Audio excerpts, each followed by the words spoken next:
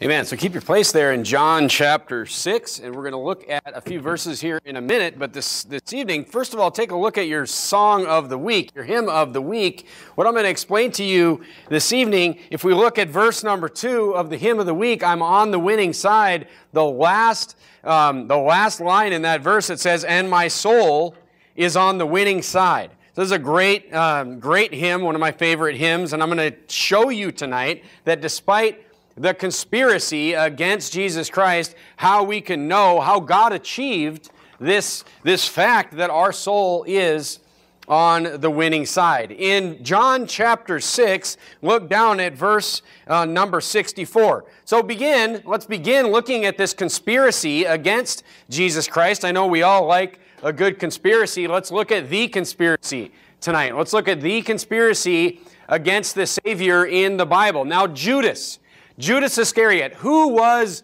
Judas? Judas is has kind of a special place in my life, because Judas actually, as a Lutheran, my hang-up, my problem was that I did not believe in eternal security. Now, Judas is the person in the Bible that the Lutheran doctrinal statements, the Lutheran theologians will point to as proof that you can lose your salvation.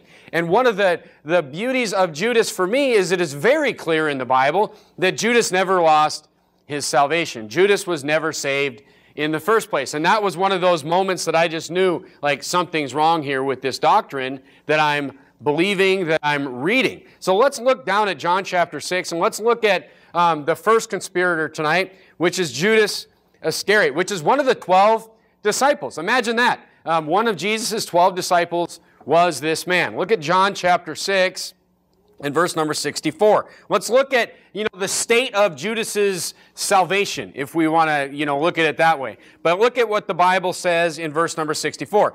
Jesus says, "But there are some of you that believe not." So here, Jesus, before this statement, he was giving some real hard doctrinal statements, and it was being misinterpreted, and it was a hard saying. And it was hard for people to understand. And they didn't understand it, and they were offended, and many disciples left, but not the 12.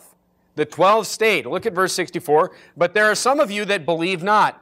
For Jesus knew from the beginning who they were that believed not, and who should betray him." Right there, that shows you that Judas Iscariot was, if this is talking about Judas Iscariot, which it is, it's proved in a few verses, but that shows you right there that Judas, from the beginning, number one, he wasn't saved because he believed not, and Jesus knew it.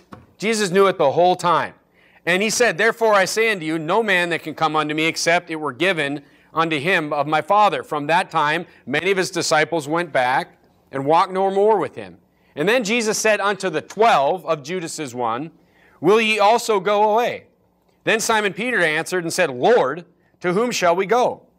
Thou hast the words of eternal life. And we believe and are sure that thou art that Christ, the Son of the living God." So this is Peter saying this. Okay, you will never find a place in the Scripture where Judas claims and confesses that Jesus Christ is the Son of the living God. And Jesus answered them, "Have not I chosen you 12, and one of you..." So Peter's kind of speaking for everybody here, and Jesus sort of corrects him a little bit. Jesus says, "I've chosen you 12. He says, "And one of you is a devil."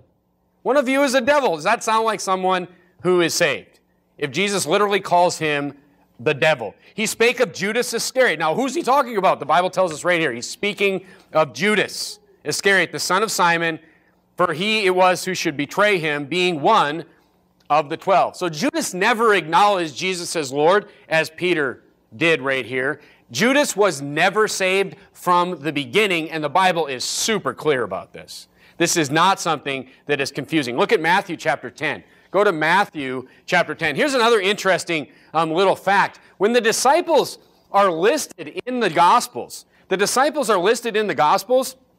sort of listed, if you've ever noticed this, from the closest to Jesus to kind of the ones that weren't closest to Jesus. Kind of like Jesus' inner circle, and then it kind of goes out from there. Look at Matthew chapter 10. Let's look at an example of this. You'll see the same thing in Mark chapter 3 and Luke chapter 6 when it lists Jesus' disciples. Now the names of the 12 apostles are these. The first Simon, who's called Peter, and Andrew his brother, and James the son of Zebedee, and John his brother. Of course, so here's, Peter, Andrew, James, and John. These were the kind of the inner circle around Jesus. Philip and Bartholomew, Thomas and Matthew the publican, James the son of Alphaeus, and Lebbaeus, whose surname was Thaddeus, Simon the Canaanite, and who's the last one listed?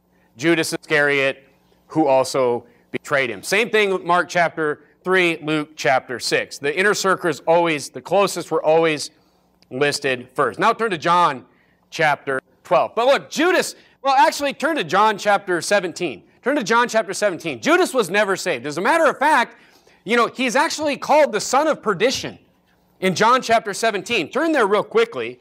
John chapter 17. There's an interesting little parallel here before we move on with the conspiracy. But look at John chapter 17. If you have a red letter Bible, these are red letters. This is Jesus speaking right here. And in verse number 12, Jesus says, "While I was with them in the world, I kept them in thy name. And those that thou gavest me, I have kept." He's talking to God the Father.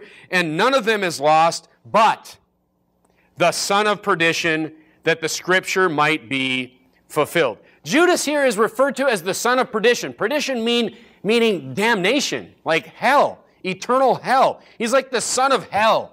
Jesus is calling Judas. Now, somebody else is called the son of perdition in the New Testament. Just one other person. Turn to 2 Thessalonians chapter 2. 2 Thessalonians chapter 2. 2 Thessalonians chapter 2. And let's look at who else is called the son of perdition. Look, if you're called the son of, the devil, the son of hell, the son of damnation by Jesus, this means you're not only not saved, you're not going to get saved. Look, this is a real live reprobate, is what we're dealing with here. Look at 2 Thessalonians chapter 2. Here's proof of that. Look at 2 Thessalonians chapter 2 and look at verse number 3. The Bible says, talking about the day of Christ, talking about the rapture, talking about the day that the Lord will come back and gather us all together and take us to heaven. It says, before that day, it says, "Let no man deceive you," in verse number 3, "by any means, for that day shall not come, except there come a falling away first, and that man of sin be revealed." Talking about the Antichrist here. Not a Antichrist, the Antichrist of the end times. The Antichrist that is working directly for who? Satan in the end times. What does it call him? The son of perdition. The same thing that Judas was called. And I'm going to show you tonight that not only was Judas never saved, he was rejected of God. He was a reprobate, so to speak. And he is used by Satan. He was used by Satan to, betray Jesus Christ. Now go back to John chapter 12. Go back to John chapter 12. Let's look at why Judas betrayed Christ. Because look, Judas wasn't, I want you to understand that Judas was he was this son of perdition. He was this wicked person. He was betraying Christ on his own free will. He was doing this on his own free will. He wasn't taken over by, Jesus, or, he was possessed eventually, but we'll get there in a minute. But look at John chapter 12. Judas was operating under his own free will. And look at John chapter 12, and look at verse number 2. "There they made him a supper, and Martha served, but Lazarus was one of them that sat at the table with him. Then took Mary a pound of ointment of spikenard, very costly, and anointed the feet of Jesus, and wiped his feet with her hair, and the house was filled with the odor of the ointment. Then said one of his disciples, Judas Iscariot, Simon's son, which should betray him." Notice how the Bible is just super clear every single time his name comes up, that he's the one that will betray Jesus. "Why was not this ointment sold for 300 pence and given to the poor?" This he said, not that he cared for the poor. So we don't have to infer, Judas's, his motives here. The Bible just tells us. It says he didn't care for the poor. He was lying in verse number 5. He said he was acting like he cared for the poor, but he didn't. He cared for the money. He said not that he cared for the poor, but because he was a thief. And he had the bag, and he bare what was put therein. So Judas was the one he was kind of the treasurer of Jesus' ministry. And he was stealing money. He was stealing money from the ministry of Jesus Christ. Think about that. And he's upset that this expensive ointment got put on Jesus' head to anoint Jesus, and it's because he loved money. That's why. Look, that's not the only reason people betray. Okay, I mean, there's many reasons that people out of their own free will will betray. You know, money, power, influence, these types of things. But look, in Judas's case, it was just money. It was money. He did not believe, and he was driven by money. Now let's look at the betrayal itself. Actually, go to verse 24 of Matthew chapter 26. Go to Matthew chapter 26. Matthew chapter 26, and look at verse 24.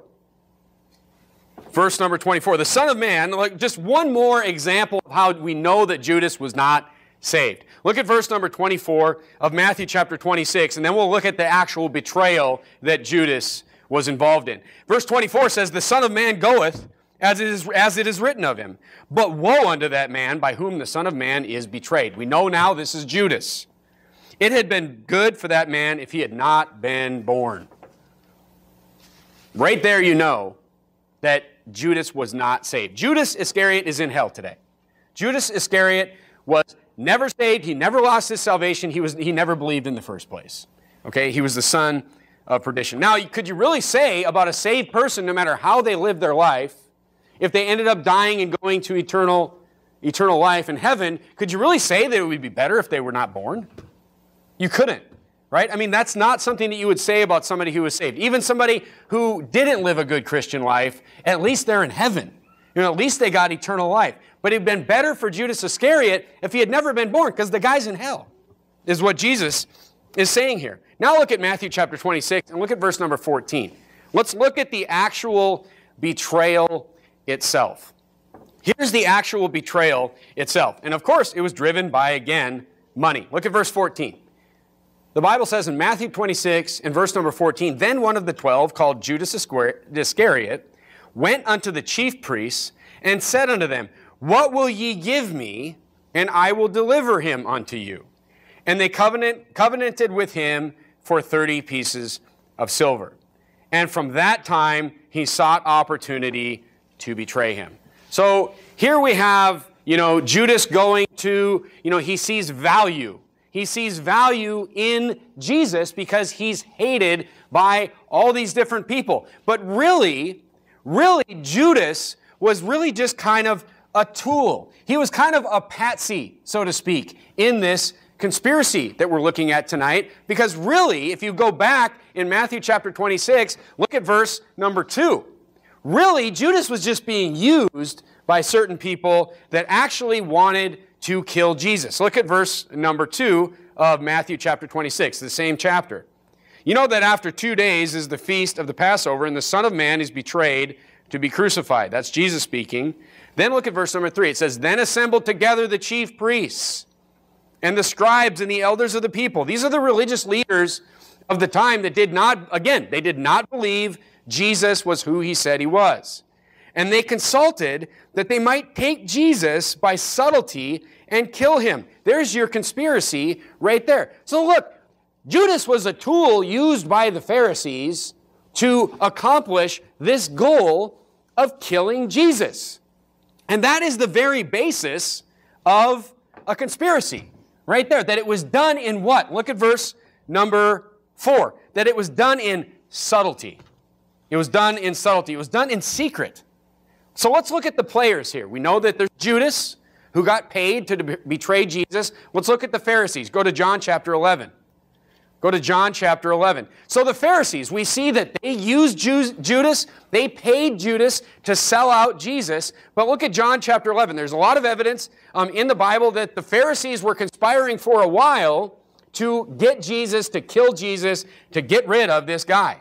So in John chapter 11, it's the story of Lazarus in the Bible. Jesus raises Martha and Mary's brother Lazarus from the dead. In verse number 35, I think it's 35, but it's like the shortest verse in the Bible. You know, Jesus was very close to these people. Jesus was very close to Mary and Martha. He was very close to Lazarus. And it says, when he saw, and this, I really like that verse in the Bible where it says Jesus wept. Because what that shows, just as a side note, it shows the humanity of Christ. It shows how Jesus was a man. He was God, but he was also a man. He had all the same emotions, all the same temptations, all the same feelings that people have, yet without sin, Jesus. So you say, why did he cry? Why was he upset? He knew he could raise him from the dead. He wept because he saw how sad that these people were because Lazarus was dead. And he had compassion on them because he was human. He was a human being. Look at John chapter 11 and look at verse number 45. Now, after he raises Lazarus from the dead, look, word gets out. Look, this guy just brought somebody back from the dead. It was a pretty big deal. Word gets out, and, this just shows you that many of these Pharisees, they were rejected. They were reprobates as well. They could not believe, the Bible says. And the reason is, look, somebody comes to you, and they say, this guy just raised somebody from the dead. Look, you have two options at that point. You're like, wow, this must be God, or let's kill him. These people were turned against God, and they said, let's kill him, is what they said about Jesus. Look at verse 45. Then many of the Jews which came to Mary and had seen the things which Jesus did believed on him. So some people got saved. Some people got saved. But some went their ways to the Pharisees and told them the things that Jesus had done. Then so some of the Jews saw this and just believed on Christ. They had that right attitude, and they were just like, this is the Messiah. This is God. But the Pharisees, they had a council, and they said, what do we do, for this man doeth many miracles? They didn't even deny the miracles. If we let him thus alone, all men will believe on him. And the Romans shall come and take away both our place and nation. And one of them, named Caiaphas, being the high priest that same year, said unto them, ye know nothing at all, nor consider that it is expedient for us that one man should die for the people, that the whole nation perish not. And this he spake not of himself, but being a high priest that year, he prophesied that Jesus should die for the nation. And not only for that nation only, but that he also should gather together in one the children of God that were scattered abroad. This is speaking about the Gentiles. Then from that day, this is the key verse I want to point out, then from that day forth they took counsel together for to put him to death. Jesus therefore walked no more openly among the Jews. So look, at this point, they're trying to kill him. And then we saw that again in Matthew 26. They're trying to kill him. But look, here's the problem. Go to Matthew chapter 12. We'll look at one more example. Go to Matthew chapter 12. Jesus heals, in Matthew chapter 12, Jesus heals a man's hand on the Sabbath day. In Matthew chapter 12, look at verse number 13. Matthew chapter 12, look at verse number 13. The Bible says, then saith he to the man, stretch forth thine hand. And he stretched it forth, and it was restored whole like as the other. Then the Pharisees went out. Again, seeing this miracle, they choose to not, look, they couldn't believe, the Bible says. They literally couldn't believe it. And that's the only thing that makes sense. They're seeing these miracles, and they went and they held a council against him, how they might destroy him. So you have this conspiracy of these religious leaders, the Pharisees, the Sadducees. Even, they're out there and they're using whatever aspects they can to try to corner Jesus, ultimately to try to kill Jesus, using Judas Iscariot, who betrays Jesus, as a tool to this end for themselves. But look, this conspiracy gets even deeper, because even the Pharisees themselves, turn to John chapter 13. Turn to John chapter 13. Even the Pharisees themselves were just a tool. They were also patsies in this wider, broader conspiracy. So here's Judas. He's conspiring. His conspiracy is, I'm going to betray Christ and I'm going to make some money. Then you have the Pharisees, the religious leaders. We must kill this man or we are going to lose our influence. We are going to lose our nation. All the people are going to believe him. So they are using whatever they can to betray Jesus, through subtlety, come up with a conspiracy to kill this man, or kill Jesus Christ. So look at John 13 and verse 21. This is talking about the Last Supper, is what we would call it. Jesus is having the Passover supper here with his disciples, and he's telling them some things. Look at verse 21. And then Jesus thus said, he was troubled in spirit and testified and said, verily, verily, I say unto you, that one of you shall betray me. Then the disciples looked on one another, doubting of whom he spake. He's talking to the 12 now. And he's saying, look, one of you is going to betray me. Now there was leaning on Jesus' bosom one of the disciples whom Jesus loved. This was John. Simon Peter therefore beckoned to him, and that he should ask who it should be of whom he spake. Then the one lying on Jesus' breast said unto him, Lord, who is it? I mean, isn't that what we would all say? Isn't that what we would all say if Jesus was there and he said, look, somebody in this room is going to betray me? We're all like, who is it? Tell us. We'll take care of business. Look at verse 26. Jesus answered, says, he it is. To whom shall I give a sop when I have dipped it? I mean, he literally tells them. He literally tells them who it is. And when he had dipped the sop, he gave it to Judas Iscariot, the son of Simon. And after the sop, Satan entered into him. Then Jesus said unto him, that thou doest, do quickly. Now no man at the table knew for what intent he spake this unto him. Look, this just goes to show you, like the disciples, they just couldn't believe it. They couldn't believe it. They couldn't believe it. They'd been together so long. They, had done so many things together. They just couldn't believe it. Jesus literally said, whoever I hand this to, that's who it is. And he hands it to him and he says, go do it quickly. And they're just like, they just can't believe it. They're thinking he must be talking to him about going to buy something that he needed for the supper or something else. Because Jesus was the one that held the bag. In verse 29 it says that. For some of them thought, because Judas had the bag, he was the treasurer, that Jesus had said unto him, buy those things that we have need of against the feast, or that he should give something to the poor. Well, they just couldn't believe it. He couldn't believe it. But the thing is, even Paul says in Acts 20 that grievous wolves shall come in. Look, we have to understand that too. Grievous wolves will come in. Grievous wolves will come in. And look, it may be hard to believe, but it's going to happen. Going forward in any ministry, that's what's going to happen. That's why the disciples couldn't believe it, though. It's a shocking thing. But look, it's like almost, the most brilliant plot you could think of. You basically have three conspirators here. You have three conspirators. Who do you have? You have Judas, then you have the Pharisees, and ultimately you have Satan running the show. And Satan is controlling all of it. He possesses Judas to go actually, go get the guards and get Jesus and sell him out for the money that he took. But let's break down the conspiracy tonight. Let's break down the conspiracy. Now that we see all the players, let's break down the conspiracy. So a conspiracy, by its very definition, is basically people trying to betray you, and it has to be a conspiracy because of the very nature that they do it, the subtlety of it. It has to be a conspiracy. Look, it's people that are trying to outsmart you. It's people that are trying to betray you and outsmart you. They don't just come to your face. Look, they didn't just come to Jesus' face. As a matter of fact, he said that. When they came to arrest him, he's like, why didn't you just come get me in the temple, you cowards? The problem with conspiracies and people in conspiracies is that it's always behind your back. It's never to your face. It's all very sneaky, and it's in a way, they do it in this sneaky way using all these different people because they think they can get away with it. They think they can get away with it. All three conspirators here thought that they could get away with this. Look, the Pharisees, think of the complexity of this conspiracy. Go to John chapter 18. The Pharisees, what was their goal? They wanted to kill Jesus. They couldn't just go kill Jesus. Why? Because that was illegal for them to do. The Pharisees, they were not in control of this nation. They were under Roman rule. They were not allowed to put anyone to death. That's a problem. If you want to kill somebody and you're not allowed to put somebody to death, that's a problem. So think of what they did. They used Judas to get Jesus arrested. And then look at John 18. Look at John 18. They bring him before the Roman governor who's actually in charge.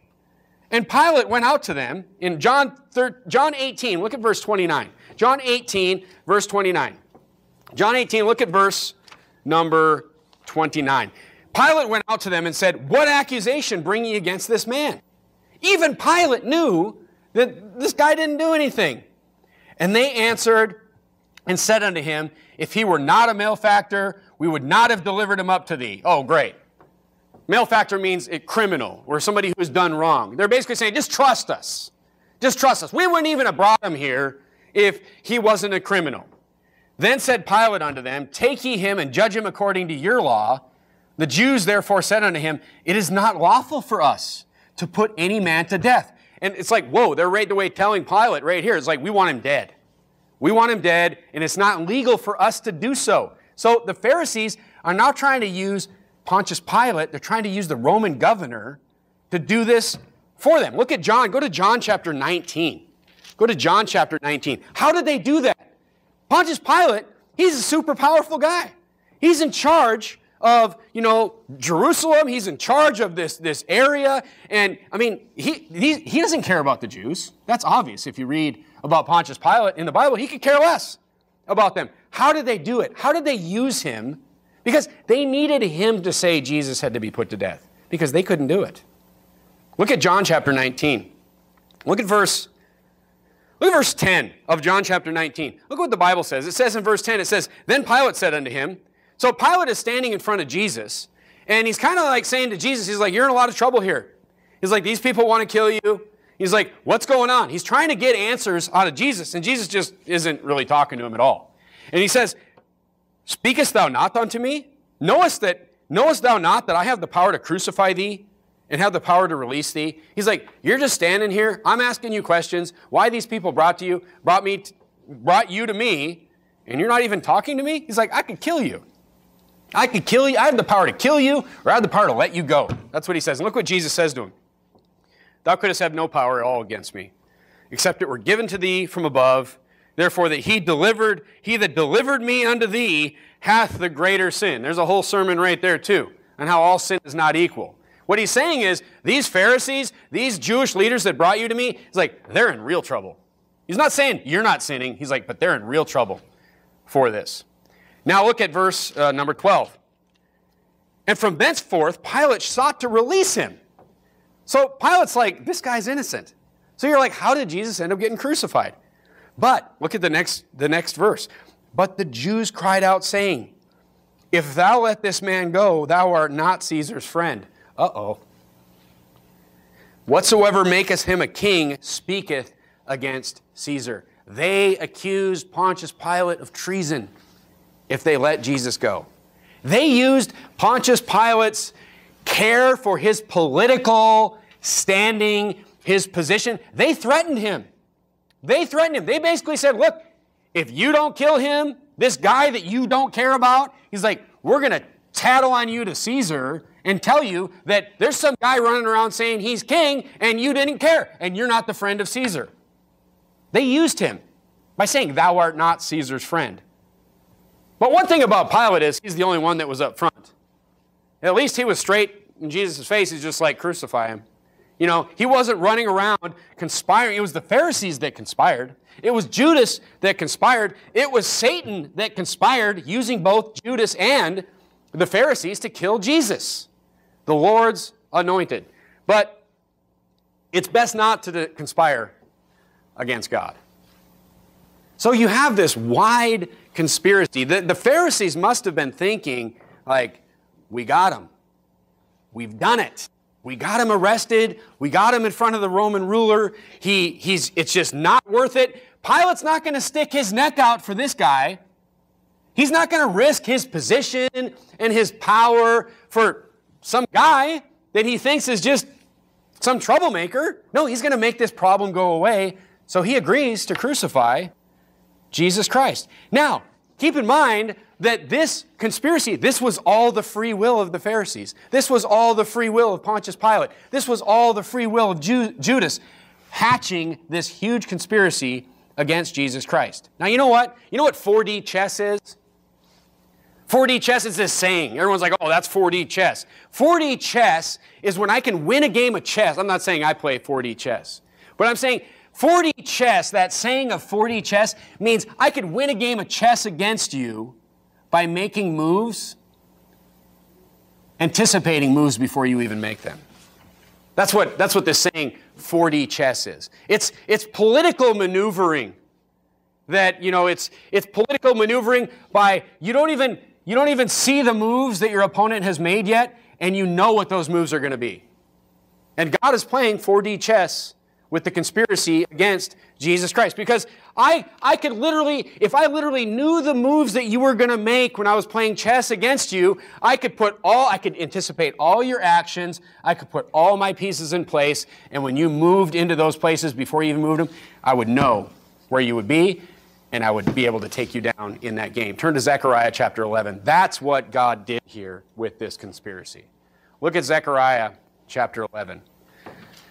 All these people planning this conspiracy, planning all this subtlety, thinking that they were outsmarting Jesus, thinking that they were outsmarting the disciples, thinking that they were outsmarting, Jesus' ministry. All of them were playing directly into the hands of what God knew would happen, of God's plan. Look at Zechariah chapter 11 and verse number 12. There's a lot of prophecy on this. I'll just give you one example of what I'm talking about. Look at Zechariah chapter 11 and verse number 12. The Bible says, and this is in the Old Testament, this is an Old Testament prophecy of what would happen. And I said unto them, if ye think good, give me my price, and if not, forbear. So they weighed for my price 30 pieces of silver. And the Lord said unto me, cast it unto the potter, a goodly price that I was priced at of them.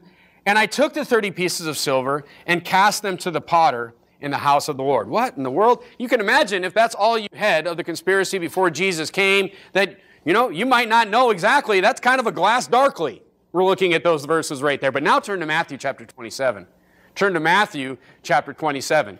Look at Matthew chapter 27 and look at verse number 3. So here we see that in Zechariah chapter 11, hundreds of years before Jesus comes, we see this kind of obscure prophecy about this potter, about these 30 pieces of silver. Like, what is this all about? Look at Matthew chapter 27. Look at verse number 3. Now, we already know that 30 pieces of silver was the price that Judas received from the Pharisees. Look at verse number 3 of Matthew 27. Then Judas, which had betrayed him, when he saw that he was condemned, repented himself. Now, this is the funny thing, because to me, reading the Bible, if you were going to make any argument for Judas, you would argue that he got saved at the end of his life and not at the beginning, according to the Bible. I mean, he didn't. I'll show you that in a minute. But the point is that to argue that Judas lost his salvation, like he was saved at the beginning, there's no argument for that. But at least people could, misrepresent what repent means here and at least make an argument for that. But that's not the doctrine that they take. But Judas, when he had betrayed him, he saw that he was condemned, repented himself. That just means he changed his mind. Repented himself what? The Bible tells us what he changed his mind about here. It doesn't say he repented himself and believed on the Lord Jesus Christ. That's not what it says. Look what it says. And he brought again 30 pieces of silver to the chief priests and elders. He brought the money back. He brought the money back to them, saying, I have sinned and that I betrayed the innocent blood. All he said here was, I betrayed somebody that was innocent. He didn't say Jesus was Lord or that he believed on him. And they said, what is that to us? See thou to that. They're like, we don't care. It's like, we got what we wanted. Keep your money. But he cast down the pieces of silver in the temple and departed. And he went and hanged himself. He went and killed himself. And the chief priest took the silver pieces and said, it is not lawful for to put them into the treasury because it is the price of blood. And they took counsel and bought with them the potter's field to bury strangers in. Wherefore that field was called the field of blood unto this day. Completely fulfilling Zechariah chapter 11, verses 11 and 12. Look, there's many prophecies of Christ's betrayal, but this is just one example of how all these people that were conspiring against Christ were just playing right into what God knew would happen. This is the genius of God's plan, is that he used the free will of man, all these pawns, the Pharisees, Judas, and ultimately even Satan himself, to play directly into God's plan. God used Satan to defeat Satan. Think about that. Think about the genius of that. It shows us that as brilliant as Satan seems sometimes to us, because sometimes I look at the things going on in this world and the things that people believe and the things that people are falling into, and I'm just like, Satan is brilliant. Satan knows how to play the strings of man on this earth. But it shows you that no matter how brilliant that we think Satan is, and as much control as he seems to have over this present world, that we will always be on the winning side. Because God knows exactly what Satan is up to. Look at Hebrews chapter 2. Turn to Hebrews chapter 2. Turn to Hebrews chapter 2. And this is ultimately, the brilliance of, this plan of salvation. It shows you that even, I'm going to show you how even Satan didn't know. Even Satan didn't realize how God was going to do this. He didn't get it. He didn't understand. And he fell right into this trap at his own free will. Look at Hebrews chapter 2. Look at verse 14. Look what the Bible says in Hebrews 2:14. For as much then as the children are partakers of flesh and blood, he also himself likewise took part of the same. So he's saying, he became a man just like us, that through death he might destroy him, that the power of death, that he might destroy him that had the power of death, that is, the devil. Notice those first three words after that semicolon. It says, Jesus took on flesh and blood. You need to think about this for a second. Jesus took on flesh and blood that through his death. Oh, nobody saw that one coming. Everyone was looking for this king. Everyone was looking for King David part 2. Guess who else was looking for King David part 2? Satan himself. Satan himself was looking for this worldly king to free the Jews, to be this conqueror, to bring back the nation. And Satan's like, all I got to do is kill him. But that's exactly how God defeated Satan. Right there. And look what it says. And through death he might destroy him that have the power of death. That is the devil. It's through the death of Jesus. It's through the death of this. Satan's like, there's the king, there's the Messiah. He knew he was there. I got to kill him. But it's through that death of Jesus Christ, that he kills himself. That Satan is destroyed. It's like, forget about it. It's brilliant. It's brilliant. Look, and here's the thing. And notice how the Bible says here, it says that he has the power of death. Did you know that that's the only power that Satan has? The only power that Satan has is the power of death. Think about that for a second. Look, if the devil can keep people, in sin, in living in the flesh, in all this garbage, and convince them that all these things are okay and all this, and keep them from believing on Christ, look, he wins. He wins. Those people will die and they will go to hell. The same place that Satan is going. The only real power that Satan has is the power of death. He can kill people. And then they will go to hell. And then their souls will be delivered to hell, to which those souls are already condemned. All he has to do is get them into sin. Look, all Satan has to do is get you into sin. That's the power he has over you. Look, Satan can even kill your body. Did you know that? If you get into sin and you get into all this garbage and you start living that kind of life as a saved believer, Satan can shorten your life on this earth. God's chastisement can shorten your life on this earth. But look, sin can kill you, even as a Christian, physically. There's nothing that can kill your soul. He can't kill your soul, but he can shorten your flesh. He can shorten your life on this earth. It's the only power he has, is the power of death. That's it. But he cannot save.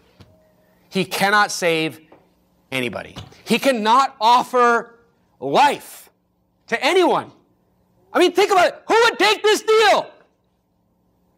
Eternal life or eternal death? Who would take this deal? Yet everyone's taking the deal of eternal death. But that is the power that Satan has. He's pretty good at wielding that sword. But God's the brilliant side. That's what I'm trying to get you to understand. He could just destroy Satan, and he will. He could just destroy Satan. Instead, God allows free will. God allows free will, and through free will, he used Satan, he used the Pharisees, he used Judas to destroy Satan. It's brilliant. It's just a brilliant plan. Turn to Isaiah chapter 55. Turn to Isaiah chapter 55. Let me close on just this thought. So you see, there's these people that thought they were pretty smart. You got to admit, the politicking that the Jews and the Pharisees did here, it worked. It met their end goal, but they were playing into God's hand to save the world. But they thought that they were pretty smart. But look at Isaiah chapter 55 and look down at verse number 8. Knowing all this, knowing that the Pharisees didn't see what God was doing, the Pharisees didn't see what kind of Messiah Jesus was, Satan himself didn't even see it. Satan fell into the bear trap and he destroyed himself by killing the Messiah.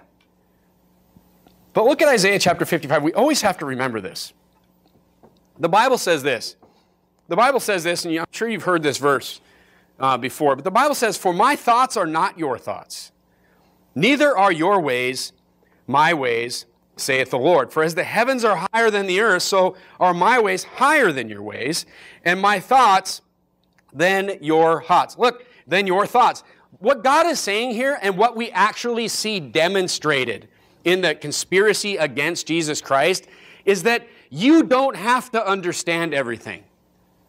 Here's the thing. You are not going to understand everything that God is doing in your life. All you have to do in this Christian life is obey. That's it. All you have to do is what you are supposed to do.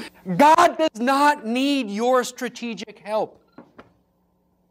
And a lot of us, we might think, and I've been this person before, we may think, well, I just don't see the path out of this. I got to find my own way. Look, God's ways are higher than your ways. All we have to do is obey. It's very simple for us as Christians. All we have to do is keep doing what we are supposed to do. Ultimately, just like the hymn of the week, we have to make sure that we stay on God's side, because God's side is the winning side. And this is a great example of why God's side will always be the winning side. Look, He's playing at another level. He's playing at another level above you. He's playing at another level about me. I don't care how smart you think you are. Look, He's playing at another level against Satan. All these things in the end times, you're like, how could Satan fall into all that? He's going to. Because God's plan is so much higher. He's at a different level than us. All we have to do is stay on His side, and we win. That's it. And that's the beauty of this conspiracy against Jesus. And, it just shows us that God's in control. God's going to win. And all we have to do is just be obedient to Him and make sure we stay on His side. So I'm thankful, even though it cost a heavy price to Jesus. God paid a heavy price for His plan. Look, He didn't make a plan that was the easy way for Him. But I'm thankful that His plans are always better. He's 10 steps ahead of Satan. And we just stay on that side, and we will be on that winning side as well. Let's bow our heads and have a word of prayer.